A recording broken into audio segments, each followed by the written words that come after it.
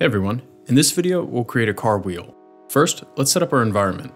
First I'll press the blue menu button, go to Settings, under Sketching Aid, turn on World Axes, and Vertical Lock. Next I'll go to Workspace, and I already have the custom environment selected, with gradient turned on.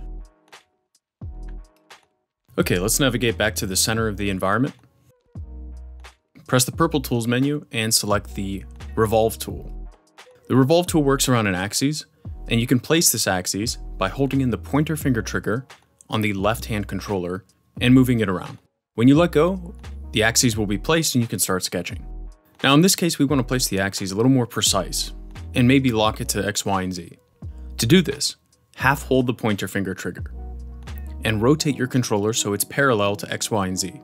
You'll notice you're locked to X, Y, or Z when the Revolve tool axis highlights in the same color. Once you're locked to the desired axes, start sketching out the wheel. Now the idea here is not to sketch the wheel perfect the first time, but to sketch something and then put it into edit mode and adjust it further. So let's grab the wheel, hold it, and press the blue menu button at the same time to put it into edit mode. And then start moving around these edit points. You can add more edit points by pointing with the right hand and trigger selecting. And you can delete edit points the same way we delete geometry. Grab the edit point, hold it, and press the red undo button at the same time. Okay, now that we have the rubber for the tire, I'll select a new color and start to draw the rim. Now I haven't moved the axes, so we can use the same axes we used for the tire. I'll do the same thing here, grab the rim, put it into edit mode, and then start deleting, adding, and moving around these points. Okay, quick tip on the Revolve tool. If you happen to move the axes for any reason, you can realign it by highlighting the geometry, half holding the pointer finger trigger, and moving it towards the red arrows in the scene. This will realign things so you can continue sketching.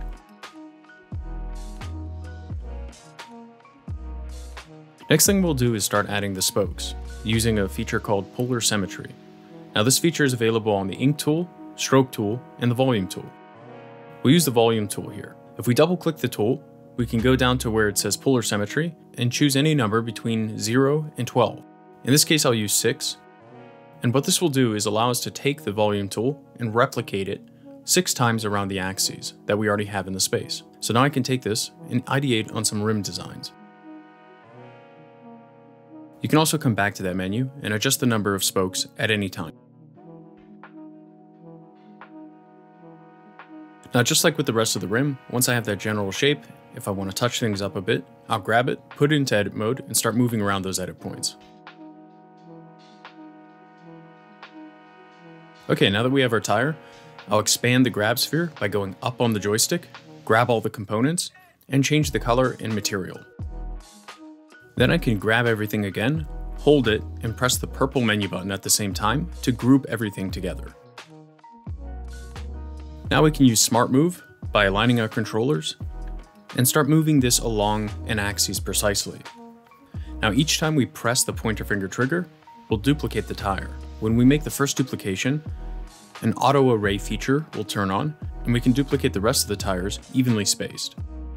Okay, so I'll make a quick wheelbase here and then expand the grab sphere, grab both of the tires, and long hold the blue menu button. This will put both tires into edit mode, and then I can turn on the mirror and space them out properly.